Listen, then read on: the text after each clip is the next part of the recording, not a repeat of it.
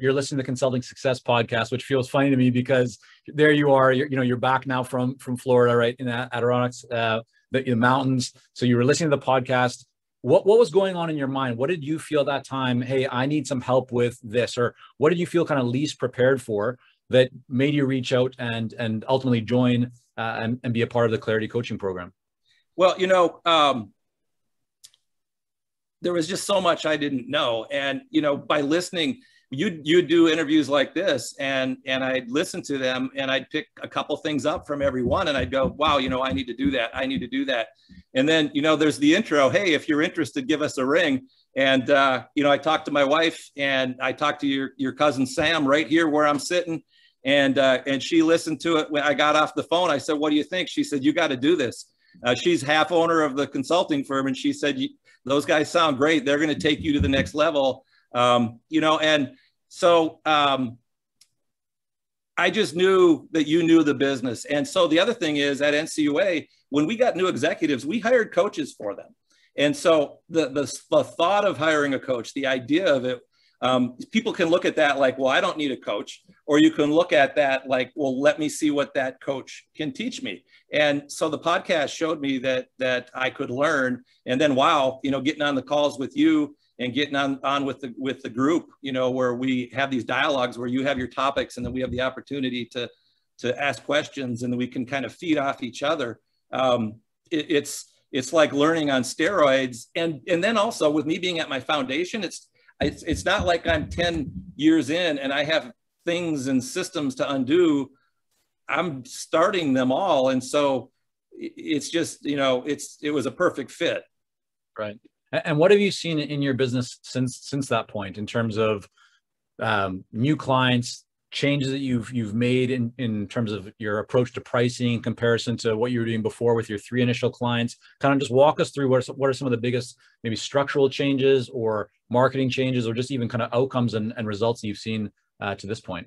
So outcomes and results, I've got, so I had 3 clients. I've added, I think I'm on client number 24 since then. I've had, you have spikes. I've had some really, really good months. I've had some months where there have been a couple clients that have come in, but you taught me about, building the pipeline, getting out there as a thought leader.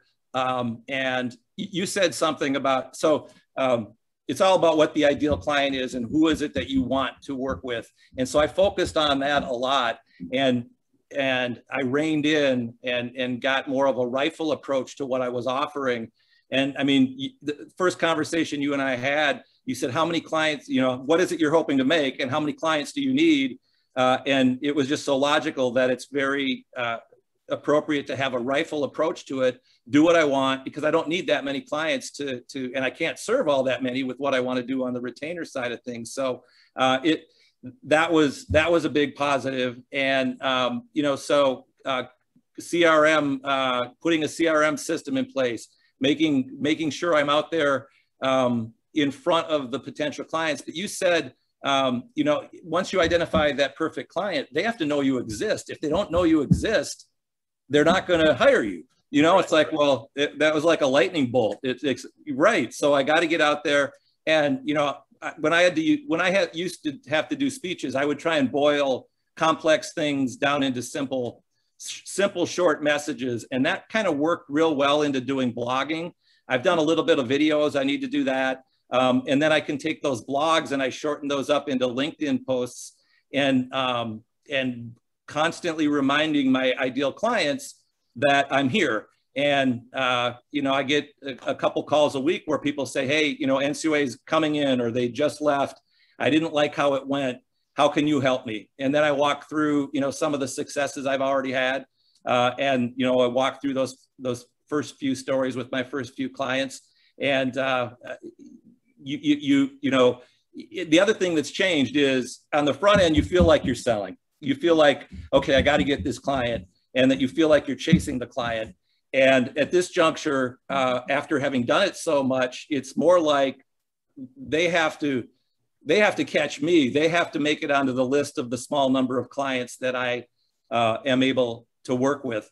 And then, you know, as far you asked about pricing, what's happened with pricing, I've achieved a point where I've kind of hit the pricing model that I like for my retainer. Early on, you know, the first ones you offer up, you're kind of wondering what makes the most sense. And then you see what has success.